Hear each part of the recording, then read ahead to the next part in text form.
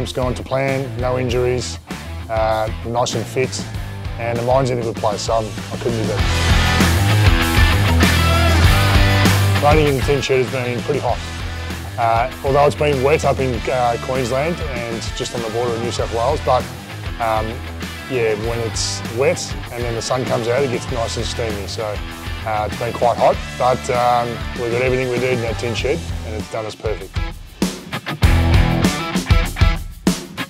I'm not worried about who he trains with, trainers or world champions or whoever it may be. I'm a fan of Tyson Fury myself, but Tyson Fury's not in there fighting for him, thank God. But yeah, it's just me and Sonny in there.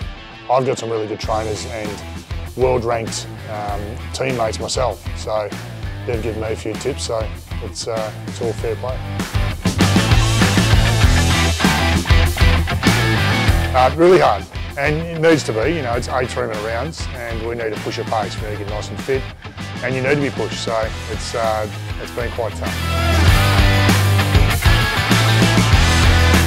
The boxing fight's way harder.